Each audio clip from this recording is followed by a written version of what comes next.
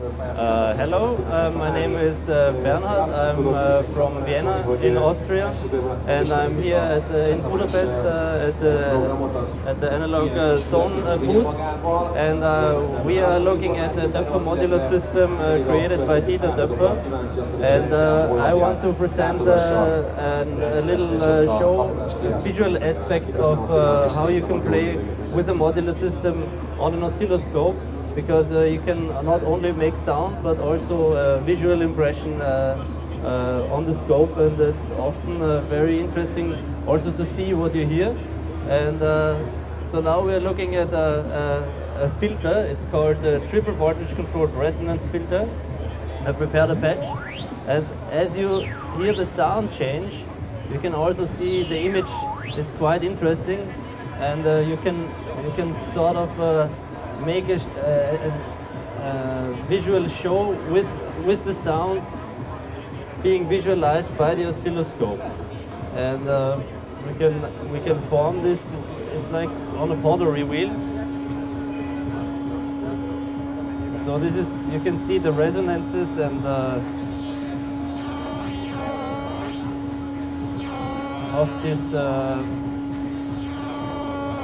Very nice feel. The sound might be very harsh, but the look of it makes it bearable. So let's change to another filter. Now there is the wasp filter. It's the old version, but it's a very good filter. It's very harsh sounding. And you can make a singularity, like go into the singularity, and if you tune it right, if you tune it just right, you can make a heart-like shape. Where is it? No, it was. Let's see. Here it is.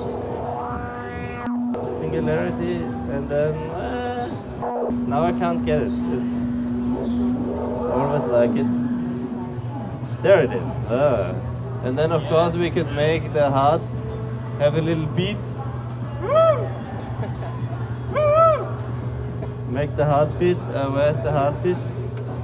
Ding ding, no heartbeat. Sing it.